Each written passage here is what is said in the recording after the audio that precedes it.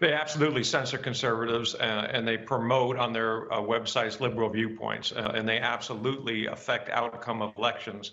And they can't just excuse this as some minor glitch or some mistake by an individual. It is part of their algorithm. It is part of their company culture.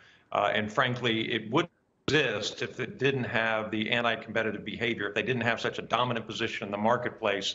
Their activities wouldn't exist.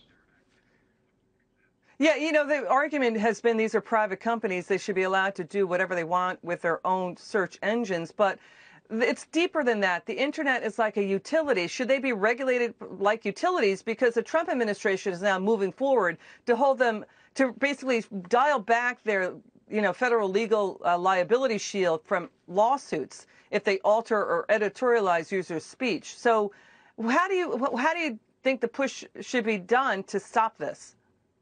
Well, there are a few issues. One, they are regulated by the Federal Trade Commission, the Antitrust Division at the Department of Justice. They are, and they should be regulated because they are monopolies, and their anti-competitive actions should be regulated. And two, when Congress wrote these laws that affected the internet, they wrote laws that exempted these companies from certain libel actions. It's called Section 230.